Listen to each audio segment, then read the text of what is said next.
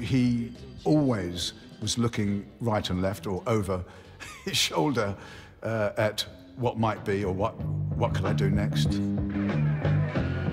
It took me all the 60s to try everything that I could think of to find out exactly what it was I wanted to do anyway. But just about the end of the 60s, it just started to come together. Strange games they would play then.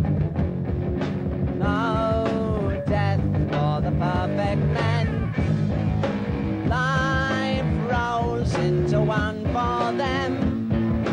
So softly a super god cries.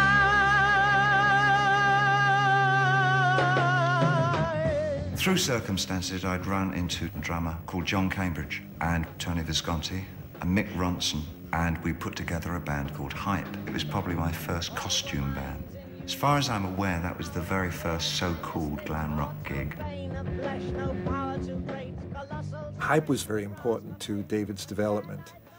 This was the only way he could see at that time that he could be famous, become famous and become well known.